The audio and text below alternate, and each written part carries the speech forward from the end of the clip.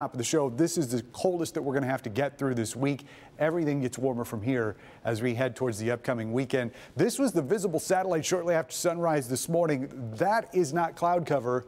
That is still residual snow, which is still on the ground here at 10 a.m. But you can see the sunshine continues to brighten up the skies. It does take care of that snow. We did see the clouds start to form here in the afternoon, and we've got more trying to push in from the west. And those clouds are associated with snow again, but it looks like this time all that moisture is going to stay north of us, but there's a decent amount here on the west side of the state from Ludington up to Traverse and maybe heading towards Gaylord here in the not too distant future. We'll stay away from that. We will see an increase in clouds tonight and then maybe some of that hanging around early tomorrow, but generally temperatures are going to continue to increase as we head towards the upcoming weekend. So nothing to look at tonight except the increase in clouds. We'll see those hanging around tomorrow for the commute.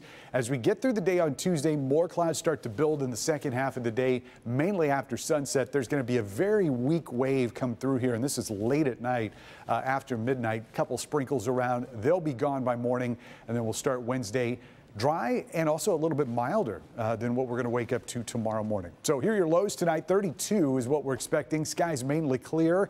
And it is not going to be quite as cold as what we woke up to this morning. Here are your high temperatures tomorrow, and these back to some respectable numbers for this time of year. Still going to be a little bit cool on the east side with some mid to upper 40s here towards the river, but we will be seeing 50s out here on the west side of the metro zone. South zone, you're going to be firmly in the 50s here, especially in Lenawee County, 55 in Blissfield, Morenci at 56. Lake Erie shoreline still in the upper 40s tomorrow afternoon. A lot of 50s in our west zone further inland, 52 to 55 is what we're expecting here. Clarkston, Milford, 52, 53 for high temperatures tomorrow.